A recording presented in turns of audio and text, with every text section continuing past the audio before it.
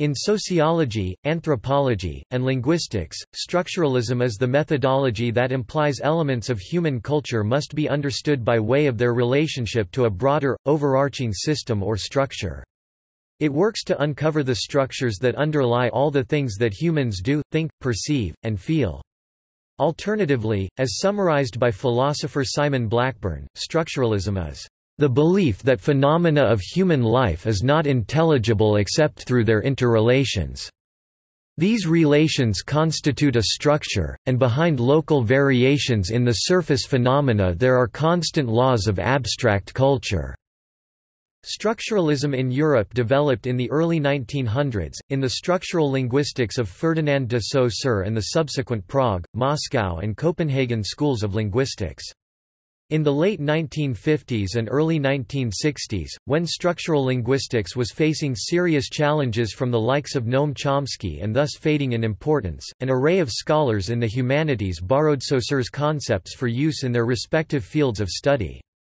French anthropologist Claude Lévi-Strauss was arguably the first such scholar, sparking a widespread interest in structuralism. The structuralist mode of reasoning has been applied in a diverse range of fields, including anthropology, sociology, psychology, literary criticism, economics, and architecture. The most prominent thinkers associated with structuralism include Claude Lévi-Strauss, linguist Roman Jakobson, and psychoanalyst Jacques Lacan. As an intellectual movement, structuralism was initially presumed to be the heir apparent to existentialism. However, by the late 1960s, many of structuralism's basic tenets came under attack from a new wave of predominantly French intellectuals such as the philosopher and historian Michel Foucault, the philosopher Jacques Derrida, the Marxist philosopher Louis Althusser, and the literary critic Roland Barthes. Though elements of their work necessarily relate to structuralism and are informed by it, these theorists have generally been referred to as post-structuralist. In the 1970s, structuralism was criticized for its rigidity and ahistoricism. Despite this, many of structuralism's proponents, such as Lacan, continue to assert an influence on continental philosophy, and many of the fundamental assumptions of some of structuralism's post-structuralist critics are a continuation of structuralism.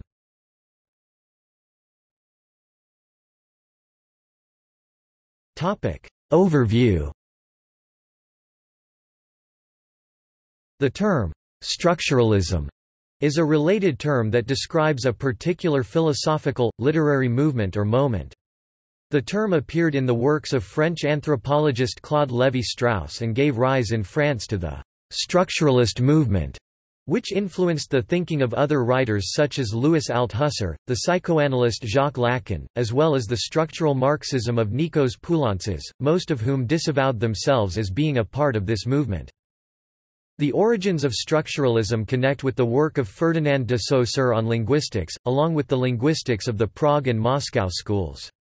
In brief, Saussure's structural linguistics propounded three related concepts.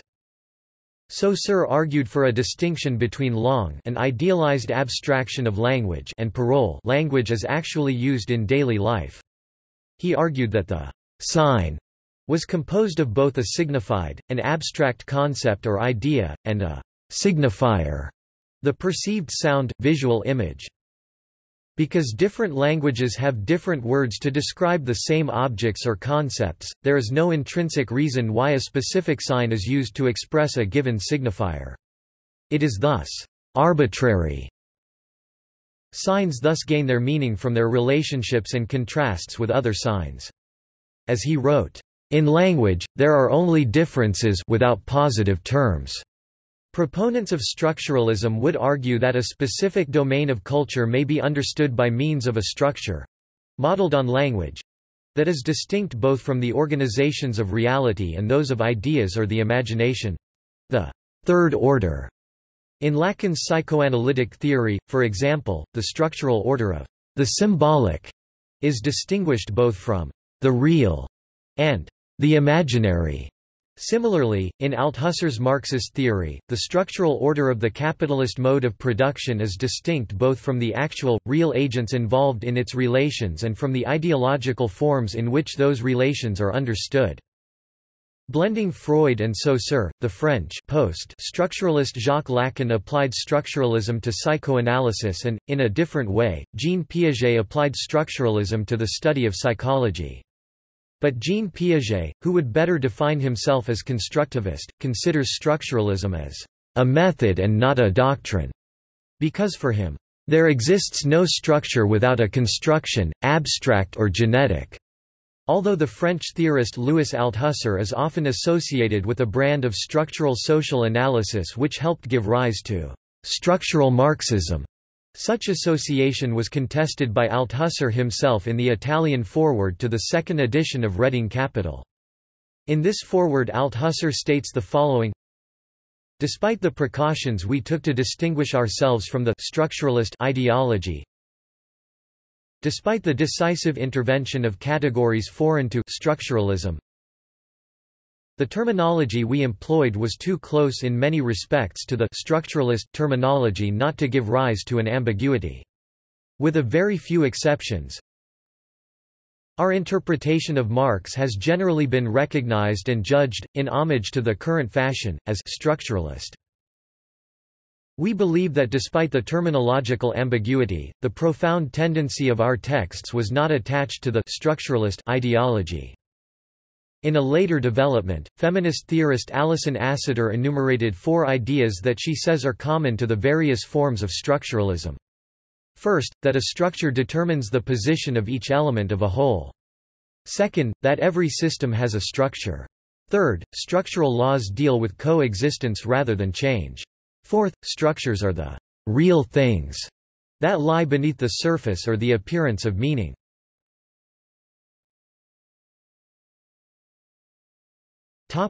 In linguistics. In course in general linguistics, the analysis focuses not on the use of language called parole or speech, but rather on the underlying system of language called langue. This approach examines how the elements of language relate to each other in the present, synchronically rather than diachronically. Saussure argued that linguistic signs were composed of 2 parts: a signifier, the sound pattern of a word, either in mental projection, as when one silently recites lines from signage, a poem to one's self, or in actual, any kind of text, physical realization as part of a speech act. A signified, the concept or meaning of the word. This was quite different from previous approaches that focused on the relationship between words and the things in the world that they designate. Other key notions in structural linguistics include paradigm, syntagm, and value, though these notions were not fully developed in Saussure's thought. A structural idealism is a class of linguistic units, lexemes, morphemes or even constructions, that are possible in a certain position in a given linguistic environment, such as a given sentence, which is called the syntagm. The different functional role of each of these members of the paradigm is called value, valeur in French. Saussure's course influenced many linguists between World War I and World War II.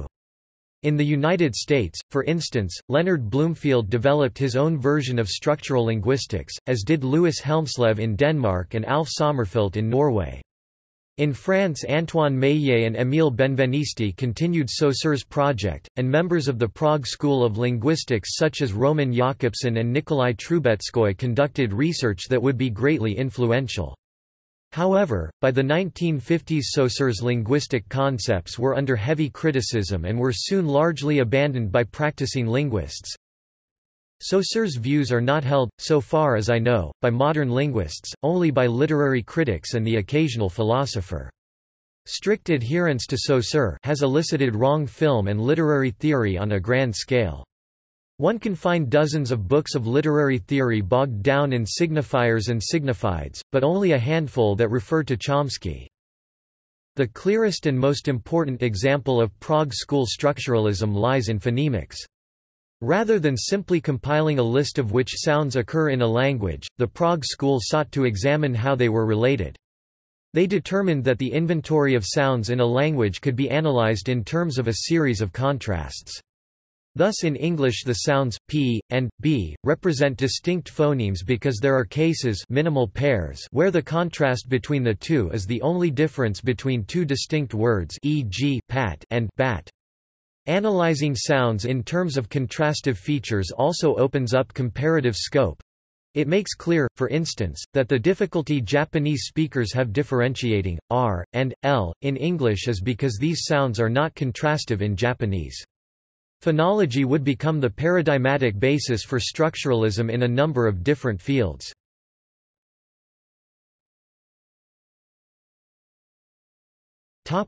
In anthropology. According to structural theory in anthropology and social anthropology, meaning is produced and reproduced within a culture through various practices, phenomena and activities that serve as systems of signification. A structuralist approach may study activities as diverse as food preparation and serving rituals, religious rites, games, literary and non-literary texts, and other forms of entertainment to discover the deep structures by which meaning is produced and reproduced within the culture. For example, Levi-Strauss analyzed in the 1950s cultural phenomena including mythology, kinship, the alliance theory and the incest taboo, and food preparation. In addition to these studies, he produced more linguistically focused writings in which he applied Saussure's distinction between langue and parole in his search for the fundamental structures of the human mind, arguing that the structures that form the deep grammar of society originate in the mind and operate in people unconsciously. Levi-Strauss took inspiration from mathematics. Another concept used in structural anthropology came from the Prague School of Linguistics, where Roman Jakobson and others analyzed sounds based on the presence or absence of certain features, such as voiceless versus voiced. Levi-Strauss included this in his conceptualization of the universal structures of the mind, which he held to operate based on pairs of binary oppositions such as hot-cold, male-female, culture-nature, cooked-raw, or marriageable versus tabooed women. A third influence came from Marcel Mauss (1872–1950), who had written on gift exchange systems. Based on Mauss, for instance, Levi-Strauss argued that kinship systems are based on the exchange of women between groups, a position known as alliance theory as opposed to the descent-based theory described by Edward Evans Pritchard and Meyer Fortes. While replacing Marcel Mauss at his École pratique des hautes études chair, Levi-Strauss' writing became widely popular in the 1960s and 1970s and gave rise to the term structuralism itself. In Britain, authors such as Rodney Needham and Edmund Leach were highly influenced by structuralism. Authors such as Maurice Godelier and Emmanuel Thoré combined Marxism with structural anthropology in France. In the United States, authors such as Marshall Sahlins and James Boone built on structuralism to provide their own analysis of human society. Structural anthropology fell out of favor in the early 1980s for a number of reasons. D'Andrade suggests that this was because it made unverifiable assumptions about the universal structures of the human mind. Authors such as Eric Wolf argued that political economy and colonialism should be at the forefront of anthropology. More generally, criticisms of structuralism by Pierre Bourdieu led to a concern with how cultural and social structures were changed by human agency and practice, a trend which Sherry Ortner has referred to as practice theory. Some anthropological theorists, however, while finding considerable fault with Levi-Strauss's version of structuralism, did not turn away from a fundamental structural basis for human culture. The biogenetic structuralism group, for instance, argued that some kind of structural foundation for culture must exist because all humans inherit the same system of brain structures. They proposed a kind of neuroanthropology which would lay the foundations for a more complete scientific account of cultural similarity and variation by requiring an integration of cultural anthropology and neuroscience—a program that theorists such as Victor Turner also embraced.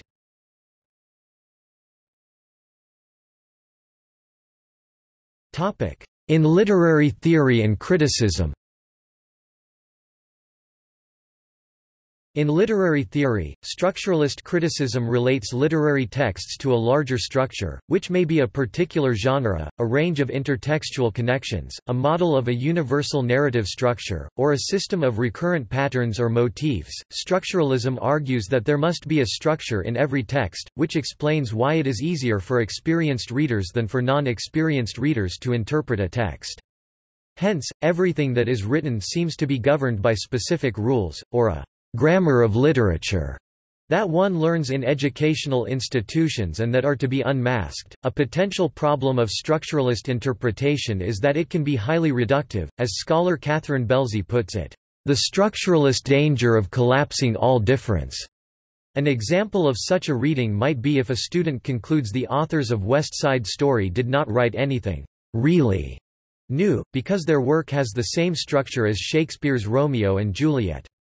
In both texts a girl and a boy fall in love. A formula with a symbolic operator between them would be boy plus girl, despite the fact that they belong to two groups that hate each other, boys group, girls group, or opposing forces, and conflict is resolved by their death. Structuralist readings focus on how the structures of the single text resolve inherent narrative tensions. If a structuralist reading focuses on multiple texts, there must be some way in which those texts unify themselves into a coherent system. The versatility of structuralism is such that a literary critic could make the same claim about a story of two friendly families, boys' family plus girls' family, that arrange a marriage between their children despite the fact that the children hate each other, boy, girl, and then the children commit suicide to escape the arranged marriage. The justification is that the second story structure is an inversion of the first story structure. The relationship between the values of love and the two pairs of parties involved have been reversed. Structuralistic literary criticism argues that the literary banter of a text can lie only in new structure, rather than in the specifics of character development and voice in which that structure is expressed. Literary structuralism often follows the lead of Vladimir Propp, Algirdas Julian Grimas, and Claude Lévi-Strauss in seeking out basic deep elements in stories, myths, and more recently, anecdotes, which are combined in various ways to produce the many versions of the story or myth. There is considerable similarity between structural literary theory and Northrop Frye's archetypal criticism, which is also indebted to the anthropological study of myths. Some critics have also tried to apply the theory to individual works, but the effort to find unique structures in individual literary works runs counter to the structuralist program and has an affinity with new criticism.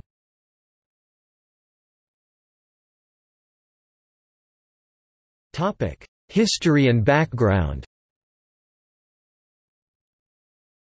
Throughout the 1940s and 1950s, existentialism, such as that propounded by Jean-Paul Sartre, was the dominant European intellectual movement. Structuralism rose to prominence in France in the wake of existentialism, particularly in the 1960s. The initial popularity of structuralism in France led to its spread across the globe. Structuralism rejected the concept of human freedom and choice and focused instead on the way that human experience and thus, behavior, is determined by various structures. The most important initial work on this score was Claude Lévi-Strauss's 1949 volume The Elementary Structures of Kinship. Lévi-Strauss had known Jakobson during their time together at the New School in New York during World War II and was influenced by both Jakobson's structuralism as well as the American anthropological tradition.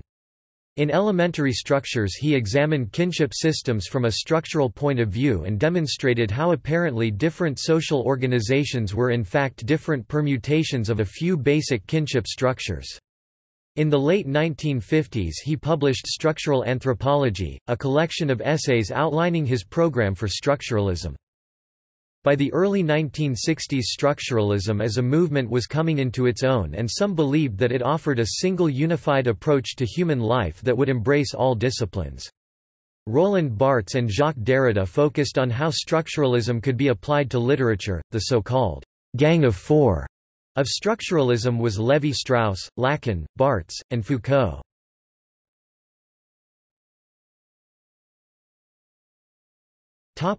Interpretations and general criticisms. Structuralism is less popular today than other approaches, such as post-structuralism and deconstruction. Structuralism has often been criticized for being ahistorical and for favoring deterministic structural forces over the ability of people to act. As the political turbulence of the 1960s and 1970s and particularly the student uprisings of May 1968 began affecting academia, issues of power and political struggle moved to the center of people's attention. In the 1980s, deconstruction and its emphasis on the fundamental ambiguity of language rather than its crystalline logical structure became popular. By the end of the century, structuralism was seen as an historically important school of thought, but the movements that it spawned, rather than structuralism itself, commanded attention. Several social thinkers and academics have strongly criticized structuralism or even dismissed it in toto. The French hermeneutic philosopher Paul Ricoeur (1969) criticized Lévi-Strauss for constantly overstepping the limits of validity of the structuralist approach, ending up in what Ricoeur described as a Kantianism without a transcendental subject.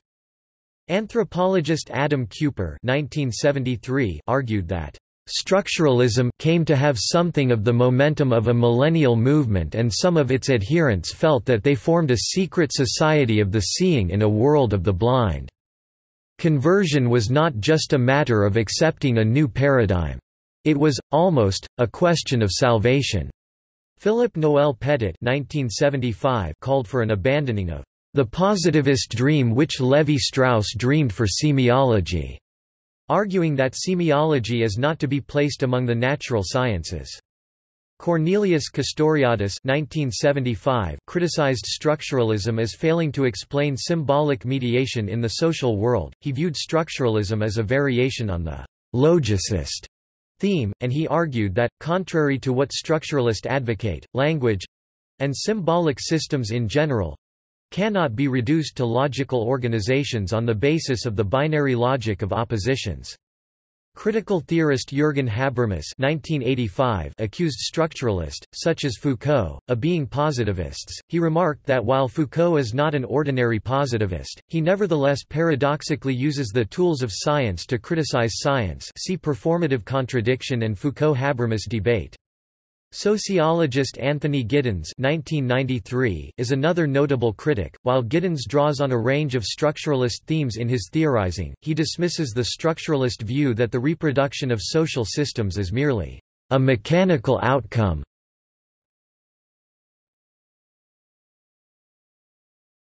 Topic: See also: Antihumanism, Engaged theory, Genetic structuralism, Russian formalism, Structuralist film theory, Structuration theory.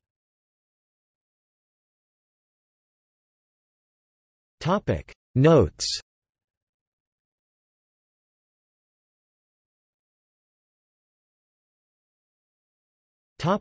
Further reading.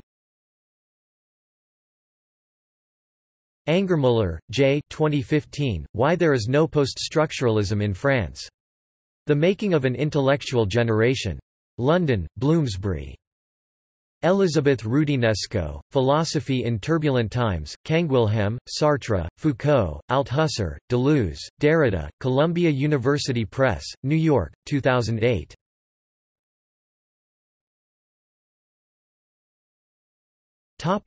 Primary sources. Course in General Linguistics, Ferdinand de Saussure. Essays de linguistique générale, Roman Jakobson. The Elementary Structures of Kinship, Claude Lévi-Strauss. Structural Anthropology, Claude Lévi-Strauss. Mythologics, Claude Lévi-Strauss. The Seminars of Jacques Lacan. Reading Capital, Louis Althusser. S. Z. Roland Barthes. The Order of Things, Michel Foucault. À quoi reconnaît on le structuralisme, Gilles Deleuze in, Histoire de la philosophie, Idées, Doctrines. Volume 8, Le XXe siècle, Hachette, Paris 1973, pp. 299–335, edited by François Châtelet. Claude Lévi-Strauss, the father of modern anthropology, Patrick Wilkin.